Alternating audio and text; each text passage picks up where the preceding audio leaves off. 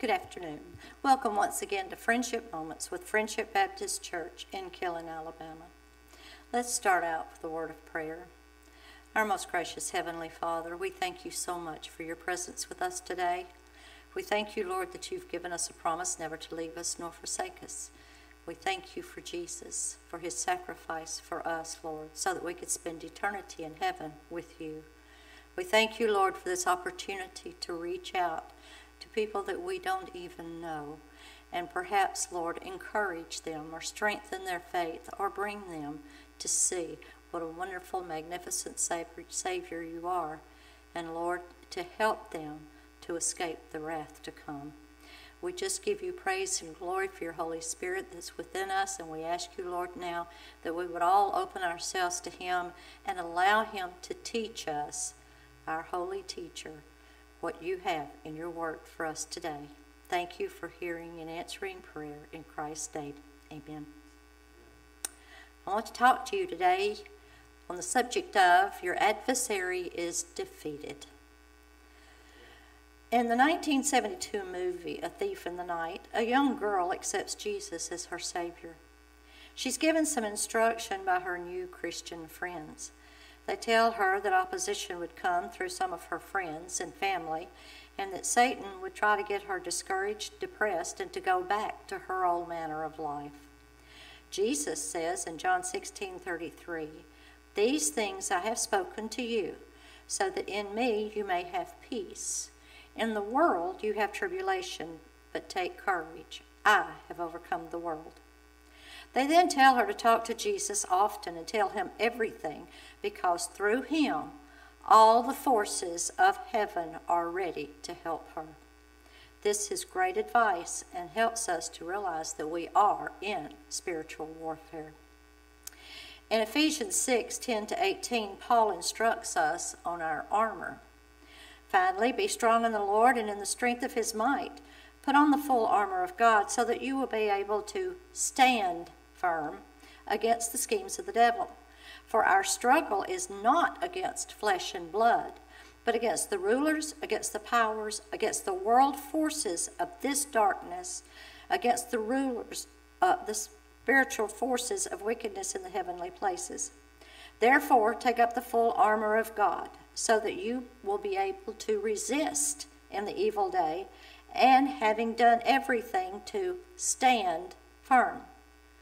Stand firm, therefore, having girded your loins with truth." God's word is truth. "And having put on the breastplate of righteousness." Jesus is our righteousness. "And having shod your feet with the preparation of the gospel of peace, that wherever we go, we can speak of Jesus' sacrifice, so that others may have the peace of God and peace with God. In addition to all, taking up the shield of faith, and knowing that we are in Jesus, he will take care of us, with which you will be able to extinguish all the flaming arrows of the evil one. And take the helmet of salvation. Our thoughts are protected by our salvation through Jesus if we will take the time to listen to his Spirit. And the sword of the Spirit, the Word of God. We have to know the Word of God. 1 Peter 4:8 warns us, "Be of sober spirit, be on the alert. Your adversary, the devil, prowls around like a roaring lion, seeking someone to devour." It says seeking someone to devour.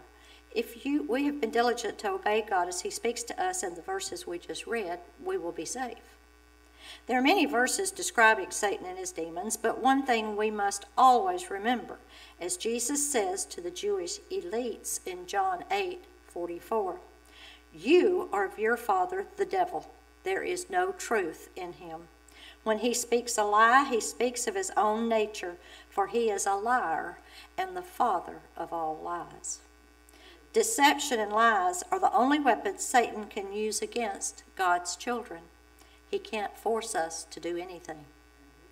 Also, Satan is only a being who was created by God. Therefore, his power and strength are subject to God. Although, as Jesus says in John 14:13, Satan is the god of this world system, he's powerless against Jesus. this is what that verse says. I will no longer talk much with you, for the ruler of this world is coming. He has no power over me. Some facts about our adversary.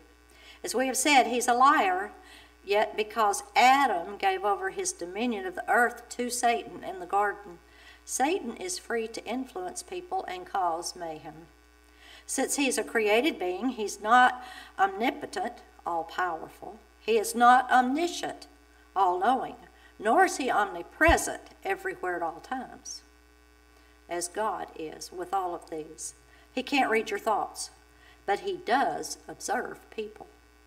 Because he is limited, he must depend on his hordes of demons or devils to do his work and to keep him informed. Most of us are not important enough for Satan to attend to us personally. So now let's take a quick look at our adversary and some of his schemes. I am indebted to Don Stewart of EducatingOurWorld.com for a very good teaching on this subject. The term Satan is used 52 times in Scripture and means adversary and accuser. Revelation 12:10. Then I heard a loud voice in heaven saying, Now the salvation and the power and the kingdom of our God and the authority of his Christ have come, for the accuser of our brethren has been thrown down, he who accuses them before our God day and night. He's called a devil, meaning the chief evil spirit. In Matthew 4:1, it says that Jesus was led up by the Spirit into the wilderness to be tempted by the devil. Another name used is tempter, meaning one who entices. Matthew 4:3 says, And the tempter came and said to him, If you are the Son of God, command that these stones become bread. He is the ruler of demons. Matthew 9:34.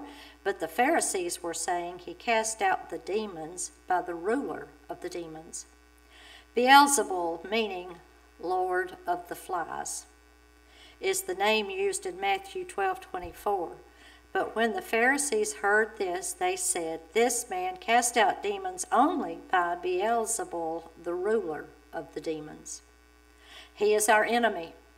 Matthew 13:39 makes it clear, and the enemy who sowed them, or the seeds in the farmer's field, is the devil, and the harvest is the end of the age, and the reapers are angels.